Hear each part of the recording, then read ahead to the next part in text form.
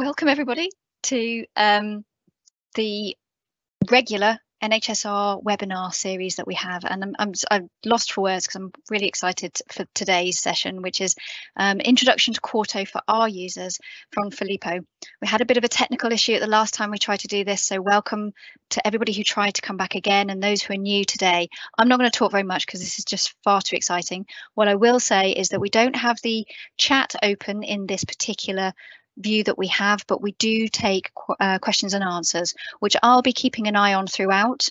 And what I'll do is give Filippo the chance to do his talk, and then I will curate those questions at the very end, or I'll try and reply to them to you in the meantime. But without further ado, I'll hand over to Filippo. Thank you very much, Zoe. Thank you very much, Kaylee. Thanks for the invitation. It's a pleasure to be here and present the NHS-R community.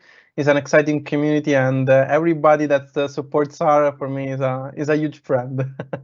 So my name is Filippo Cavallari, and today I'm going to speak to you about an introduction to Quarto for our users. Just a little bit of background about myself. I am currently a lecturer in data science at the Office for National Statistics and worked previously for some years in academia, teaching mathematics and data science. And I started using R. I just realized that it's more than 10 years, so I'm definitely getting old. As I mentioned to you, what I want to talk to you about today is an introduction to Quarto. And I want to tell you where this thing started for me. And is from a blog post from one of our bloggers that I usually follow, which is Alison Hill. I don't know if you're familiar with this blog post, but basically at some point I didn't know anything about Quarto. And in April, I just read this one. And she was talking about this new, from her website, I'm quoting, this new tool for reporting and what is Quarto and what you can do with Quarto. There are some details, and this is a brief introduction. It's still a useful one. By the way, if you want to access to my slides, they are on this website, so you can just go here and you will find all the links. Can I share this link in the chat? Is that possible? People will see Not in the chat, but what we will do is put it on the YouTube video that we upload after the event, and also try and share it on the website. Yeah, so basically you will find all the links to all these things together, and also actually you can navigate to this page if you want, for example. Anyway, going back to this, going back to this blog post, after reading this blog post, what I have seen after playing a little bit around, I didn't have much time on that spring playing with Quarto. I was working on many other things. But then after very small experiments, I'd seen that there was a formal introduction to Quarto done in the RStudio conference. So we are going to be in July now, basically. And there is a video about that presentation done by mainly Minne Senticaia Rondel and Julia Stewart. And they start talking about, in a beautiful presentation, about things that you can do in Quarto and all the excitement about it. And what I think that one thing that I found is that basically Quarto does similar things, exactly the same things that you can do in tools that you're probably familiar with. So if you're an users, definitely you will know the list of tools that I'm going to mention to you shortly. And the approach is to simplify basically our life. So if you go on the website of Quarto, and again, this is the website, you will see that there is a brief description about what is Quarto. And basically it's a publishing system. With Quarto, you can publish stuff, especially stuff that is produced using languages that are usually like associated with data science. And so you will see a list of languages that are like Python, R, and Julia. And also I learned going on the Quarto website about Observable, which is still a tool that I need to try and test. Okay, but let's do a step back and let's speak about what should be like your usual experience if you are an R user. So if you're a user like me and you have got some years of experience in R, then definitely one of the reasons why you should have learned R is because of one of these tools. So the capability of R is not just to provide a statistical language, a language for statistical analysis that is like easy to easy to use and really effective, very quick. So you don't have to have like a deep programming knowledge, a deep computer science knowledge. But one of the good things of R is providing tools for doing this statistical analysis in a very quick way. The problem at some point was that after having this tool, what we want to do is to report this kind of discoveries that we do through our statistical analysis. And then basically what happens is that to report these things, we may need to create a document that can be in different formats depending on our audience or the team we work with. Or sometimes we want just to recap all the things that we have found in a bigger document, say a book, or you want to create a blog post.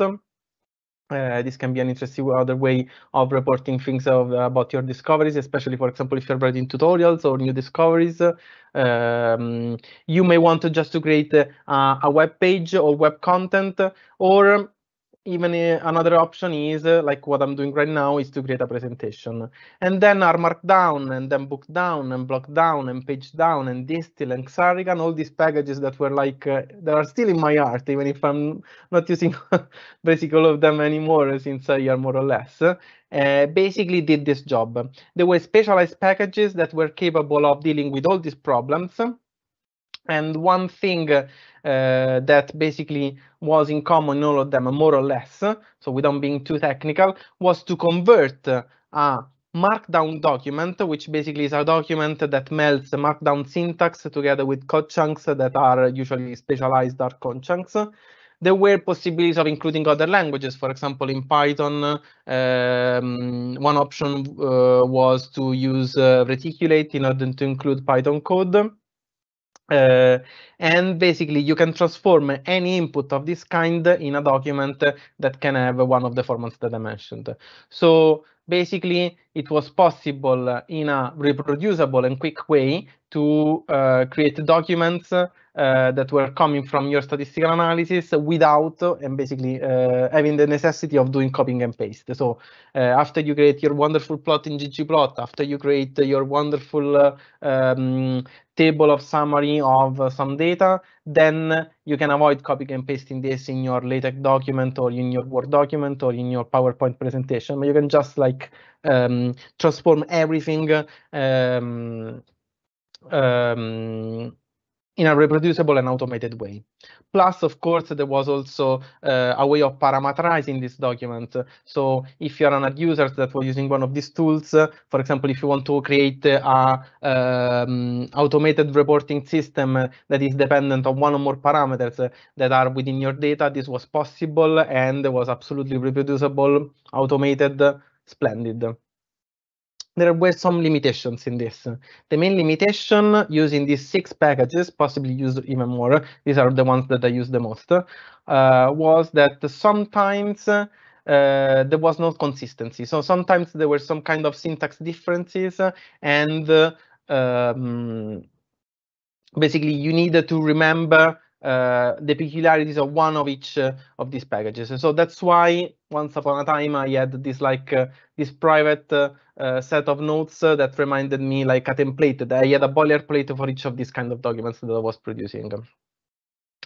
Second problem that I mentioned was that even if it was possible, for example, to include also Python code, for example, using Reticulate, Markdown packages, let me call it in this way, were not capable to natively support other languages, especially the other languages used in data science. And what Quarto does is basically to support more languages. So as I mentioned to you, R, of course, is supported. Quarto, after all, is done by POSIT. This is the new name of RStudio, isn't it? And Python is supported, so you can create a Markdown document that can be converted into a report or let's say any other output that you want natively, so you don't have to pass through the Reticulate package and host everything within an R script. You can also use Julia. I didn't test this at all, even if I have got unlimited uses of Julia. I didn't test at all Quarto, but I've been told that it works well also with Julia and also with Observable, which again is something that I need to test.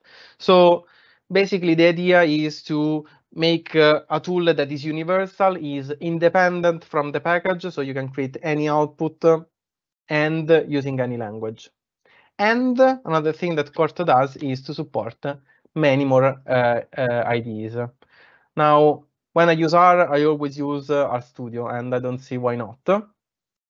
Depending on your needs, you may want to use other ones. Sometimes I happen to use Visual Studio Code. I'm not a big fan of Jupyter, and everybody's telling me that I need to start using Neovim, even if I still haven't. Because if you want to be like really a pro, then that's the tool that you have to go for. Anyway, whatever is your favorite ID and whatever you want to experiment, Quarto integrates perfectly with all of these tools.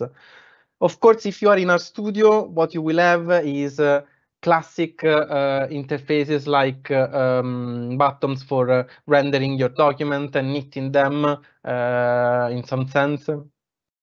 In the other IDEs, there are some extensions, but the core idea behind the Quarto is the fact that Quarto is a tool that is completely independent, so it's not anymore a package. And in fact, Quarto is a command line interface. So basically, the idea that they had was to transform whatever was your input using a program that runs through the command line. So basically, if you are a GitHub user, for example, usually you will go on the command line and do things like git, add, push, and commit. Then basically you're doing the similar things in the command line. So to have a universal approach, this is my suggestion. Again, there are ways of, for example, within RStudio, doing these things automatically. But then if you want to, for example, apply the use of Quarto to pipelines that are outside that context, the command line is definitely my way to go. You don't have to be dependent on the idea at all. Okay. Now, what are the kind of formats that you can use? Well, in terms of formats, the things that you can output are the usual ones that we know. There are some more. For example, Word documents, PDFs, HTMLs, and also OpenOffice in terms of documents. You can output presentations. In this case, the big new entry is Reveal.js presentations, but also PowerPoint or Beamer if you fancy them. You can create websites, so you can create blogs and books very easily, and of course, much more. The approach is, again, as I told you, a unified approach, which is the big thing. And the approach is for the following. So you take on the command line your document, for example, a Q&A, which is the new format introduced by Quarto for the R users, which is the Quarto Markdown format. And basically you create, you call Quarto, then you render, and then you specify the document in the following path. So with this approach, you can do any language, any format, always with the same syntax. So that's the main big thing. Now, if you are experienced with R Markdown, then things like this can sound familiar to you. So what you have to do at the top of your script, at the top of your document, your Markdown document, you have to include a YAML header, and this is where all the magic happens. Because what you are going to do is to specify a title, as we did for the Markdown. Formats have got slightly different names now, so we have got HTML format or PDF format or docx, for example, for documents. And through this kind of syntax, basically, it is possible to us to achieve all the results that we want. Again, the key idea here is that the approach is unified. Some people, for example, I had discussions with many people about this, and they think that Quarto is some kind of rebranding of R Markdown, and actually there is some changes in the syntax. However, what I do think is that actually the key, the main thing, the main bit here is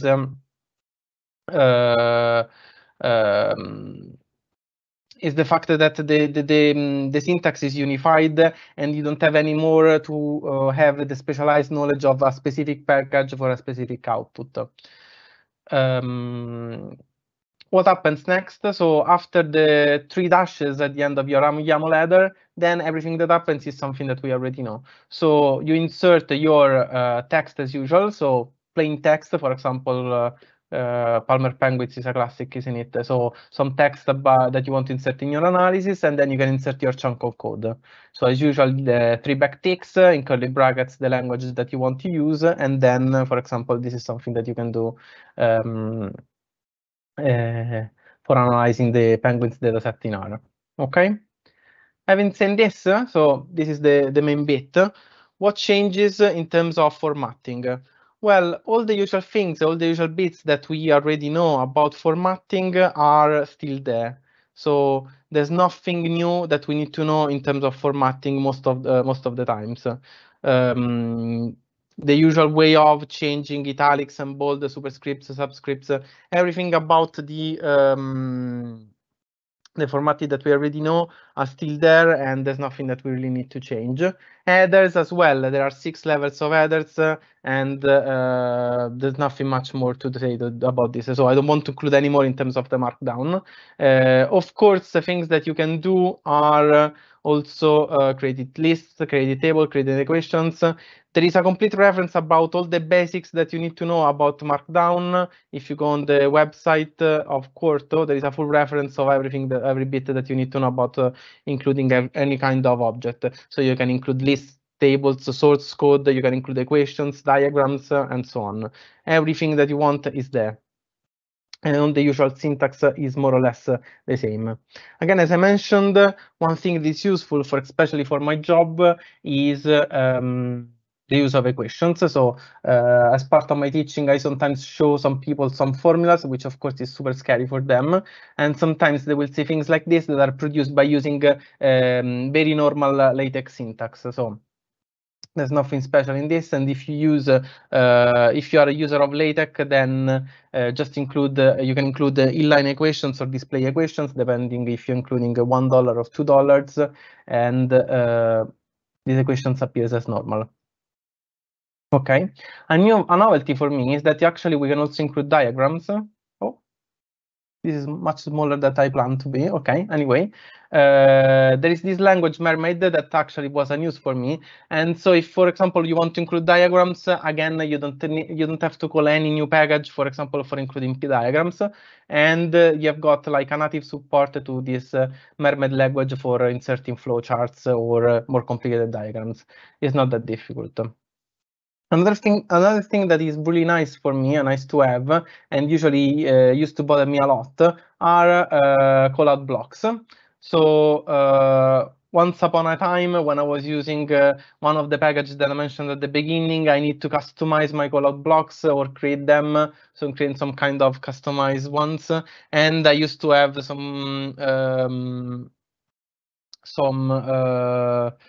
how can I say, some kind of template for them. Now they are natively supported. You will have callout blocks of this kind. You can change them. They can be foldable, collapsible or not. You have got 4 or 5 different types.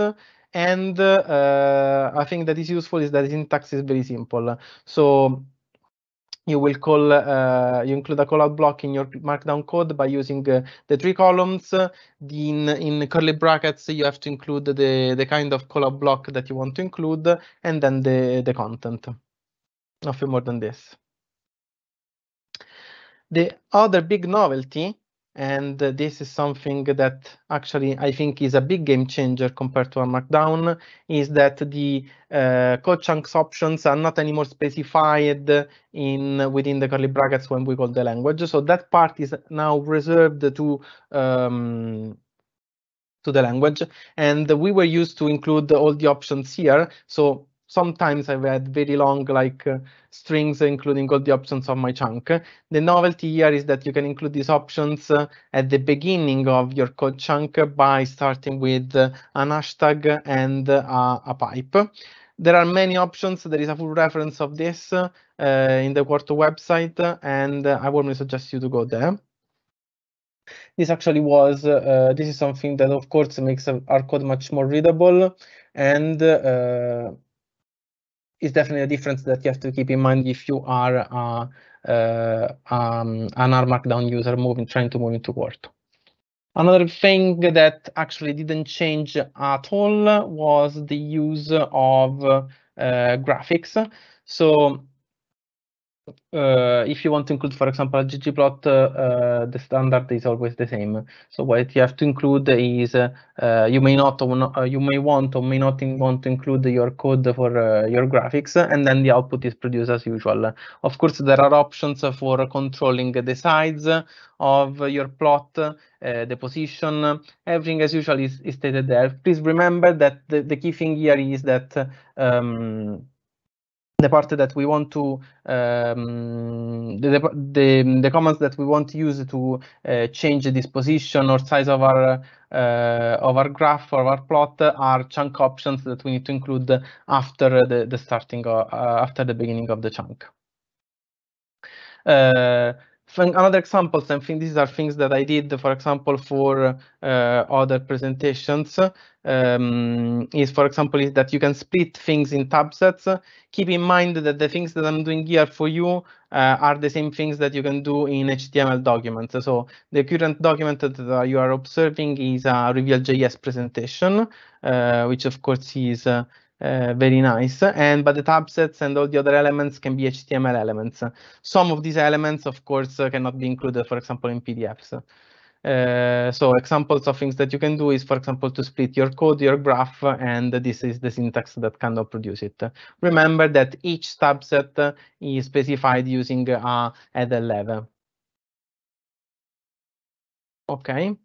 One of the things that I showed in one of the NHS activities that I'm doing, this was from the introduction to machine learning course, is things like this. So a very nice example that people really enjoyed during that presentation was like showing some set of points that we want to model in a certain way, and to distinguish like different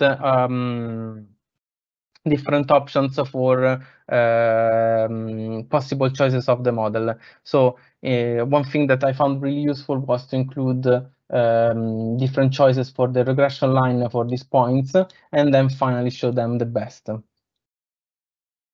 Okay. Another thing that I was recently involved was the presentation of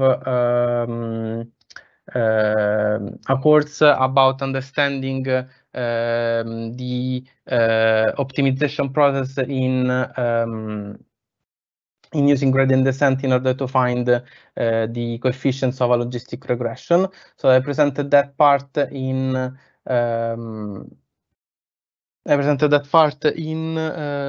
course that I delivered at ONS. And the thing that I did basically there was to provide them interactive slides where they were able to see using some automated function that I've done in Quarto. This is not working. Why not? My slides are not working anyway. This was supposed to, okay, now it's working. Basically, I was showing them, let's go back here. I showed, sorry, these slides are not working. Wonderful. Let me reload the page maybe.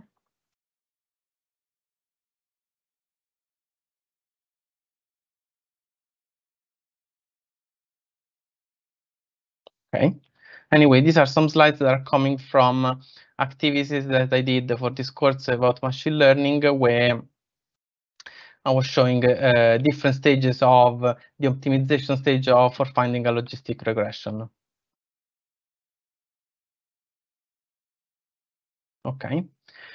Other things that I did for in my work with Quarto in the last year were mainly about presentations. Of course, as a lecturer, I deliver a lot of presentations, especially having educative content related to data science. And the magic happens where basically the only thing that we need to change is in our format, and we need to include the Reveal.js as a format. So one thing that is really useful compared to other tools is that now we have got a nicer like setup of the information. So something that I really enjoyed it. And for example, we have got the navigation menu, which includes the list of our slides, some tools. One thing that I'm using, for example, right now is the presentation pane that is here. with the speaker view. Plus, we can have, of course, the slide overview and other modalities.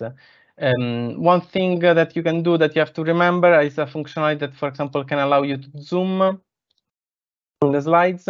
You can include slides number very quickly, changing the settings in your YAML format, which is at the beginning. You can preview links. So one thing is that basically this website can be a container for other websites. And so if you set up this option in your syntax in the Quarto presentation, then you can preview, for example, the NHS-R community website. And for those who are paying more attention, you have noticed that I've got these two buttons here, which are like a preview, an easy access to the chalkboard. So for example, if you want to write some notes with your chalkboard, this is something that is possible, and you can disable it, or you may want to take notes. So for example, if like me, you are teaching or delivering some kind of presentation and you've got a tablet where you can write on top of it, this is a nice to have. Okay. And what else? Things that you have to keep in mind is that again, all the magic happens in the YAML header, and these are two things that are really, really useful for me. So first one is that if you are executing some chunks of code that requires a long computation, it may be useful to remember that you need to cache your results or refresh them, depending on what stage you are. So this is one thing that if you're not an experienced user, you may want to explore. And the other one is that depending on your needs, depending the way you want to publish your documents, you may want to embed resources, which basically means that the HTML or Reveal.js document that you are producing is all self-contained. So rather than having subfolders containing all the extra material that is linked to that page, everything is just in one place in one file. Of course, this is going to create files that are much bigger. And if you're including mathematics, keep in mind that there's an extra option for the mathematics engine used, which sometimes can be really heavy and not so easy to share. So you may want to decide to include that part or not. Now, another thing that is important for me, and actually this is motivating me to creating a long list of things that I would like to do, is the easy creations of websites. So in the past, I mentioned some packages you linked to R that were like capable of creating websites of different kinds. So for example, you can create books or you can create blogs and so on. I never test them, I have to confess, but I need to say that in terms of Quarto, creating a website is super easy. So I did exactly this website that is linked to this page in I think it was less than 5 minutes in total, where it's easy to find different sections, so not something new. You just have got the preset menus and themes. And one thing that you can do, I need to toggle on the canvas, yes. And you can create websites that, for example, can be the summary of your projects or presentations of some of the materials that you're producing. So for example, I don't know, you can create a website that contains different pages quickly.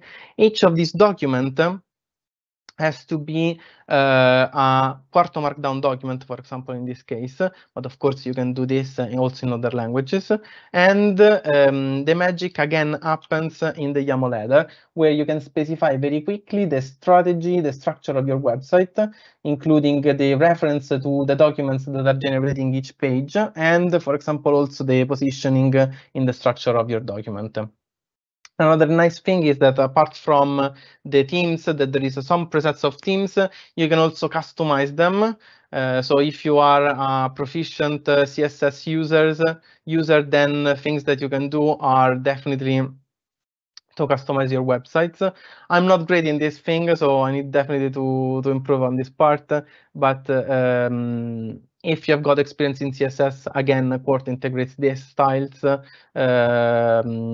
file where you basically can have the control of the appearance of your document or your website in the way that you prefer. Another important thing to mention is the fact that, again, all the magic happens here. So for me, it was a game changer. I started using Quarto, using the buttons in RStudio. Now, basically, if I have to interact with Quarto, I always interact with it using the command line, which generally is my go-to choice.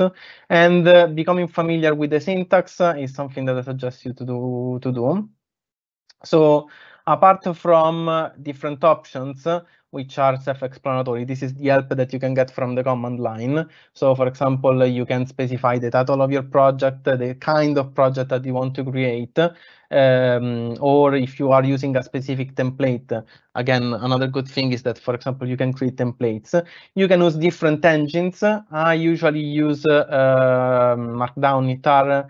I don't code too much in Jupyter, so that's why I don't use it much. The good thing is that at the end, in these examples, you will find how to create different projects depending on different kind of project, different engines, and also other options like the environments that you want to use or the language that you want to use.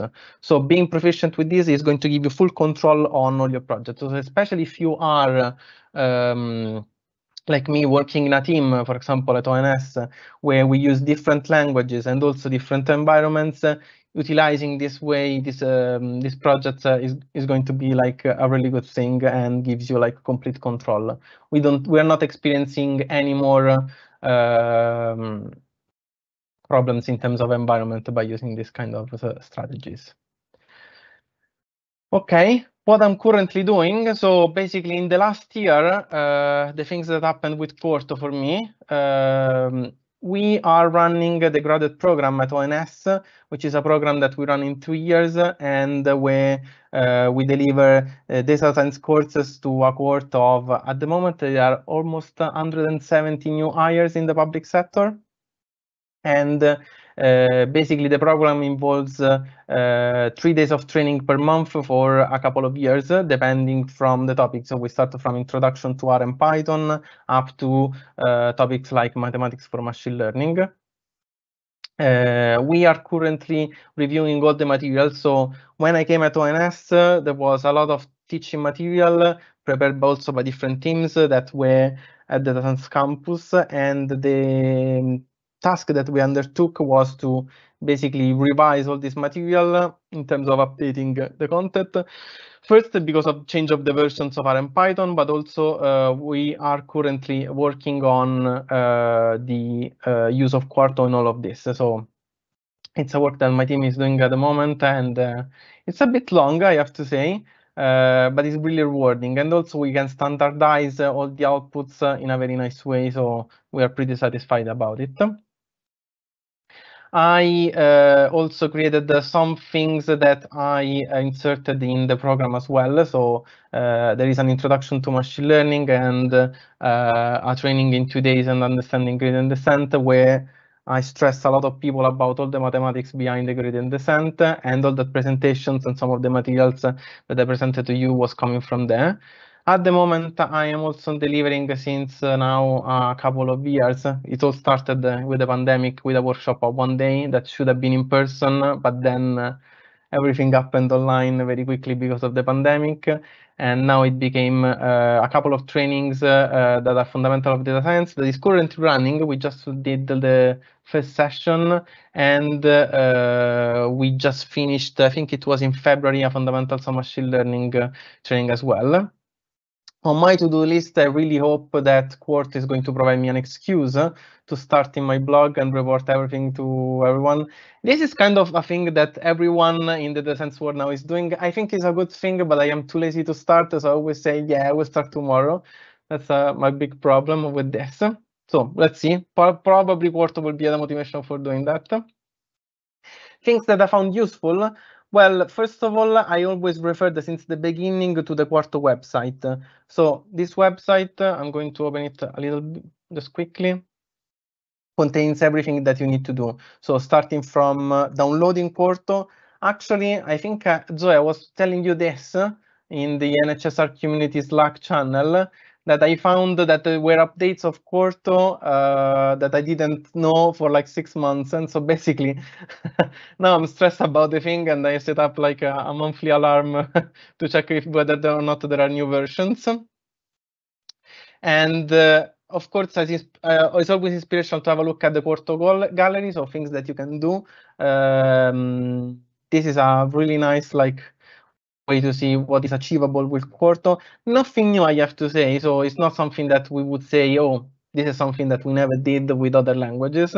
But again, what you really have to do if you're not a Quarto user is to appreciate like the uniformity of the approach and the consistency of it. So for me, for example, it's much less difficult to remember all the peculiarities. Once upon a time, when I was using all these other different packages, it was much more difficult. I suggest you to have a look at A Quarto Tip in a Day, which is this blog by Mine Sentica Yarandel. I don't think there are new posts recently, but at the beginning, when Quarto was launched, there were a lot of very useful tricks and things that you can learn. I think that the best thing that I found is coming later, but definitely, so it's not in this blog, but definitely have a go and watch it. It's like full of resources. The awesome Quarto is a GitHub repository that, of course, GitHub refused to connect. So sometimes when you preview websites within it, it doesn't work. So I think that what we can do is I can copy link and just paste it here.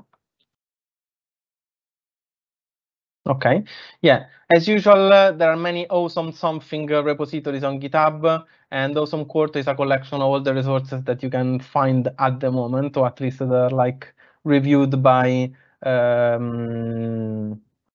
Macanoli. Most of the things that I knew from Quarto are coming from here or from very few other sites. I didn't see everything that it's in here, but possibly there is something that you may find useful, so have a look at this. I have included this again because I want to commit in the blogging thing, and this guidance that is by Albert Rapp is something that is really well written. I have tested it locally, so there is actually already a local blog of mine without anything. So don't hope me that I'm going to publish it. But again, Albert is going to bring you with the process of creating a blog in a very easy way. There are all the practical things that you need to know, and is really well explained. 6 productivity hacks for Quarto. This is where I'm going to copy this link. I want to stress on this point, which was a game changer for me. So it was kind of a revelation. Because one thing that you will struggle if you start using Quarto is that you have to remember all the blocks that you have to insert in the Markdown that represents these new features. For example, the callout blocks or the division of some content in columns or the subsets. So all these things you may struggle at the beginning. What they suggest is to use the code snippet suggestions, which are here. No, not here, sorry. Where is that? Yeah. So basically, what you have to go is to, in your RStudio, you have to edit snippets for Markdown, and you have insert them. And so basically what they show is that if you don't remember, for example, the syntax for columns, then you just type columns and then tab, and this is going to create this boilerplate for you in order to create columns. So this is going to change your relationship with Quarto at the beginning. So don't hate Quarto at the beginning, please. Just do that. Spend an afternoon creating your snippets. Now, when I started using Quarto, R for Data Science was under the writing of the 2nd edition, and when I started, I don't think there was much on Quarto about it. Now, you are more lucky than me if you're starting using Quarto now. You missed a lot, but you will be luckier than me, because now you have got 2 chapters at the end about Quarto, which are much better organized than the Quarto websites. So if you are starting Quarto, I suggest you to go there first and check out these resources. They're just 2 chapters, so if you've got knowledge of R, it won't be really like a lot of effort. And you will see an introduction in terms of Quarto and all the things that you can do with the very basics.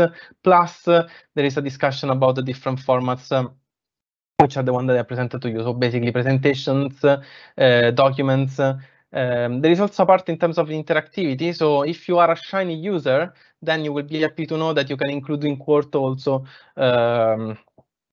Shiny chunks of code. Now, one thing that is written for data science is that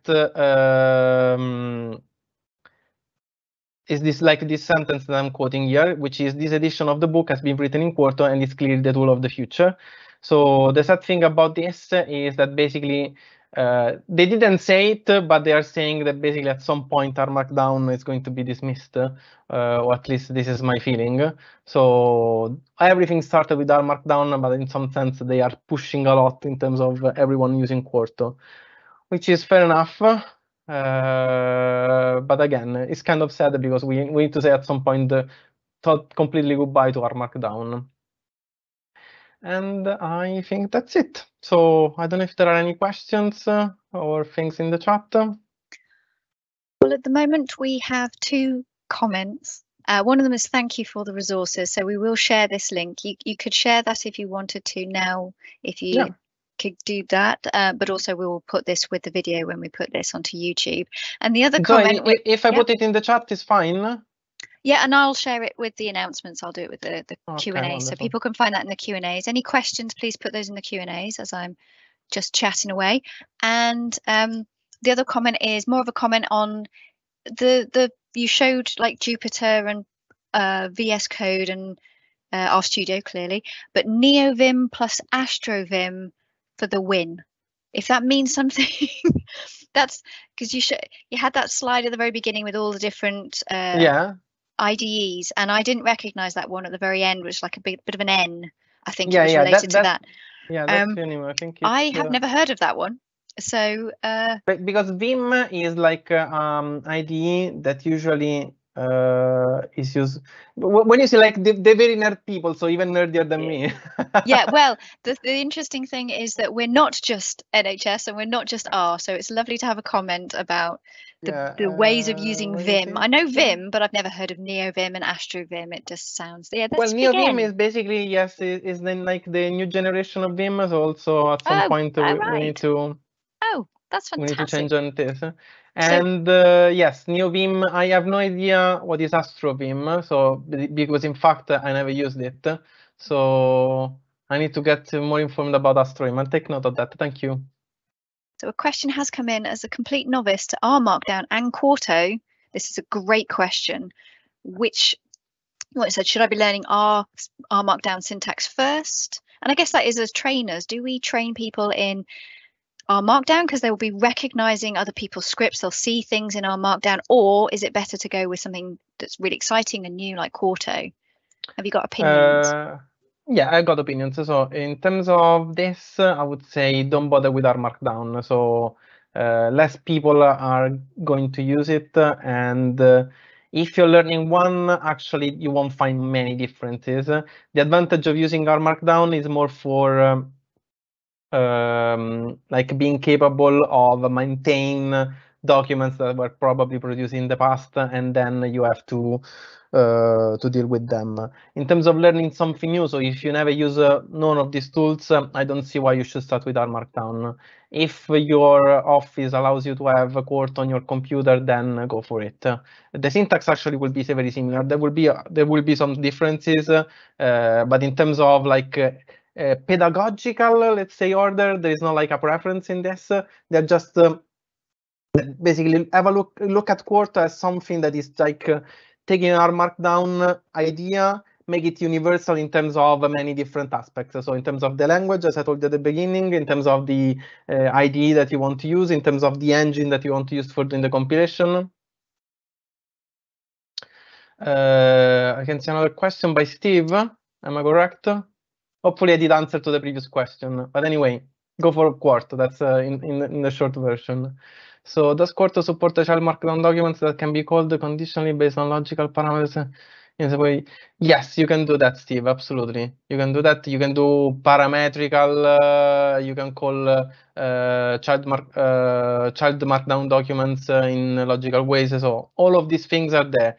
think about Quarto again as something that didn't take anything away from Quarto, from R Markdown. It just made it like more universal. And in the meantime, the team spent some time in adding some features that were not natively in R Markdown. That's basically all the story. But there's nothing, at least in 1 year of use, and in my experience of using Markdown things, Markdown stuff, I didn't find anything that I was able to do in R Markdown, and now I am not able anymore to do in Quarto. On that, I have struggled, and it could be me, using SQL and Quarto. Because within R Markdown, you can have SQL chunks, but at the moment, Quarto only seems to have R and Python.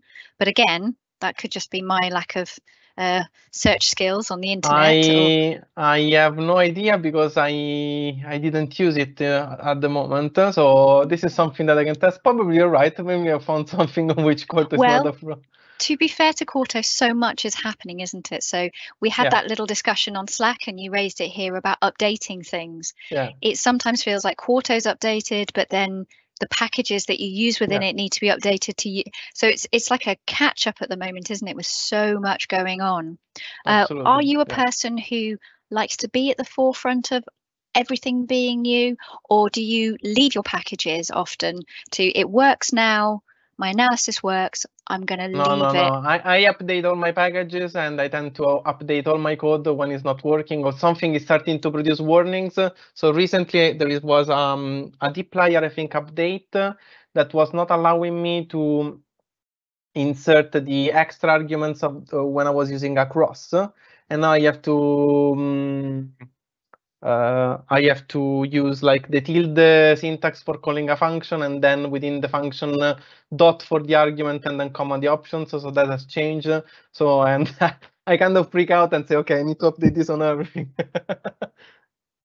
So do you have a question? Oh, sorry, carry on. Yeah, so I want to use all the most recent things, so I don't want to stick with the past. So let's see what's new, so I can test and I can provide feedback to the team. And we've had a comment of version for R for 4. I can't even say it. 4.3. I'm so excited. 4.3 version of R is out today. So when lots of people have got like 4.2.3 or 4.2.2, you're going to have to update. And by doing that, you will probably find that your packages need to be loaded again. So you'll be up to date anyway if you do update your R. There's just a bit of warning for you. But there is a question. Carry on. Yeah, keep in mind that many people are still using 3.5, 3.6. It's not unusual. True. Yes, we do I find that. I don't know what's happening in NHS, but sometimes I meet people using very old versions of R. Yes. Welcome to the disparate world of the NHS where we have various versions. Yes, very troublesome. Good point. Trying to work through that one as well. So question here, which is quite long because it's more of a problem-solving one as well. The team are trying to build a website in Quarto using R code. When they run the R code in one Quarto file to create objects, functions, graphs, for example, they then find that they can't be recognized by the other Quarto files. We have to source and rerun the R file again. This seems to be a problem in R Markdown, not to be a problem in R Markdown. Yes, so how would you approach, because I don't think you've done much, you said, about websites and blogs, because you were that's your to-do list, which that's great. But how would you approach a problem? Things that I did was depending. So if you want to save a graph, okay, let's see what we can do. Of course, if you source that part of code, then this is solved. So all your code will have a source call at the beginning, and then this is sorted. Definitely, if you're creating a Quarto website, what happens? So let me go back on here. Where is it? So it's this one. So for example, when you have like your website, what I think you're referring is that the things that are happening in the home page, say, are not the same things that are happening in this page, different. So the starting point will be different. There will be two different compilations. So for example, if I have to load packages, this has to be done separately. Is this what you mean? Is this what I mean?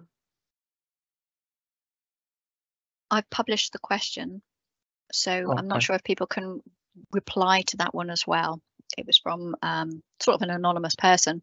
So we'll see if there are any more responses to that. And so I guess that the question is, if I create something here that is stored in a variable, say for example the content of the variable C, okay, then this content won't be accessed. I won't be able to access in this page, for example. I think this is the question, isn't it? The thing I would also, sorry, if this is the case, then I would say that actually this is something that is not a bad thing, in the sense that it kind of makes sense. What's happening and what's living in that page is an environment, say, that has to be on its own. Therefore, there should be some solution that you have to put in place that then needs to be structured in a way that are not like creating conflicts in your website. The first thing that I would do is so if you're creating objects, functions, and graphs, in terms of functions, the thing to do would be to store them into a file that you can source at the beginning, or even better, in a package. That would be the solution. In terms of graphs, that depends. So if the graph that you want to include is an image that is produced after a long computation, which requires time, I don't see the point of repeating that computation all the time in every page where you need it. And so there are things that you can do here. For example, you can sort the thing, no, because that would repeat every time the computation. So I would just save the plot somewhere and create some code that is going to recall the thing. So at the beginning, for example, of say your own page, you create some chunk of code that is kind of hidden. This is up to you how to organize it depending on the project. So I don't think there is a universal solution. And then you can save the image somewhere and call it by just importing Quarto images. I don't know if you need anything else. What other cases can happen? So create an object and find that everything is connected by the other Quarto files. So I think there's no point of having like shared the content within different variables apart from these two. The functions can be sorts and the graphs are just images. So, but if you've got any other things, let me know. Yes, maybe I'm missing something here. No, I think because I think you're on the published view that we've got now, but on the new, that was what you meant. So that was what they meant. You've answered the question. I think if people have specific questions as well, and they're part of the NHS-R Slack group, please do put them on there, because we can all benefit from the continued conversation about Quarto. Sure. So that would be really good. And you also mentioned the R for Data Science chapters that have been added to the second edition. We have decided as the NHS-R book club, which is just a few of us. I have seen this. You printed that you're going to run through second edition. Actually, this can be an excuse for me to join today. Yeah. Oh, well, yeah, and we can leap straight to the Quarto. So that's on at 3 o'clock, 3 till 4. That's BST, British Summertime at the moment that we're on, because we do have some international people who come and join us. And that's absolutely, everybody's very welcome. And we are just going to go through some of the exercises. We're going to tackle them properly, having built a Quarto book, I think it was, to put these into. Yeah, there is a repository. Yeah, I look for, well, maybe that can be like a nice thing. I really wanted to reread it because I didn't read like fully the second edition. I did read like the first edition back in time. Yeah. And so that can be an excuse to explore some, definitely I'm missing many options in Tidyverse. There are lots of new things in the new edition. It looks like a very interesting thing about code styles and all sorts of new things are in there. So there's so much that's changed, and that book is being updated as we speak, I think. I'm not sure it's out to publish in paper form just yet. I'm not sure about that. Have we got any other questions? It's very quiet. I'm hoping that people have found a few things in here that they can work with. Oh, the other thing just to promote as well, on NHS-R GitHub that we have, we were given a Quarto NHS theme document that is open for people to use or contribute to from Craig Shenton at NHS England. They've done quite a few things using Quarto and websites and NHS England, so definitely have a look at that. He kindly passed it to us so that we could sort of have a wider reach for the NHS-R theme, NHS theme, sorry, not NHS-R specifically, but the NHS theme. So there's a lot of interesting things and exciting things happening with Quarto. And hoping to see your blog soon. Filippo, have you got a name for your blog? Have you thought about a suitable name? Was it just your name? I wanted to use like a blog from someone who didn't want to. Well, I have to say with blogs, I got excited a few years ago and I did a Distill, a Hugo, a Pero, and now I need a Quarto one. So it's like, I need the hat trick. I need all of them. But again, testing it is super easy. So you start from the command line, you create a new project, there's a blog, and everything is already there. So you don't have to do much. And then you can import all your R Markdown files as well within your blog. So the porting will be fine. One thing that I've seen can be difficult is if you are like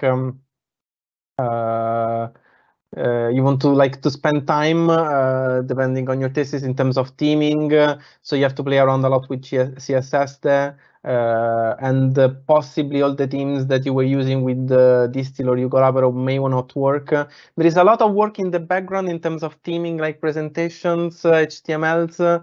So you will find, especially on the awesome Quarto repository on GitHub, you will find a lot of stuff in terms of customized themes and interactive elements. But again, this is up to you. So I tend to be as minimal as possible. So it's not my thing. But again, no judgment here. Anyone can do whatever they want to with their blog. I struggle with content. It's filling it up, isn't it? And on that, we do blogs on NHS-R website. So if you just want to do a blog and contribute, but not necessarily build a website just yet, you can submit words or code or a mixture of both in Quarto, R Markdown, Word, PowerPoint, probably a bit tricky to publish.